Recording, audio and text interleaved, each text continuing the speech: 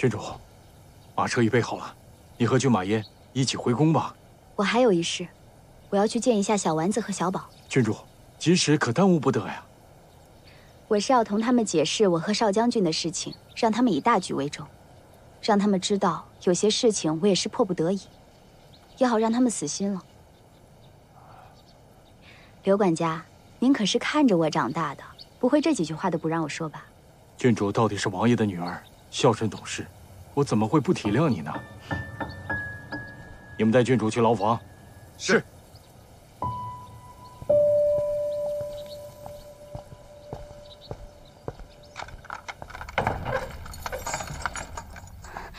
小宝，哎呀，志清，我说你们怎么人一大早就没了？可算是回来了。我这不是回来了吗？瑶瑶，一上午不见，甚是想念。哎，不对，你们怎么来了？是不是你爹想通了，想放我们出去啊？嘘嘘，我爹是想趁我们去皇宫的时候对你们不利，我们是来救你们的。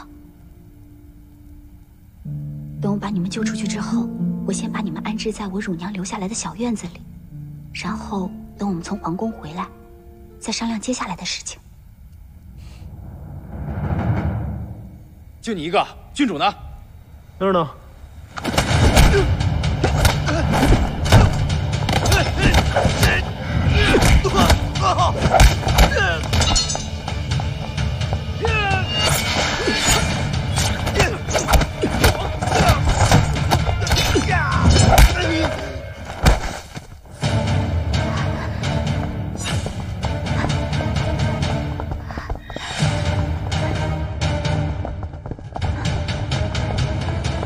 站住！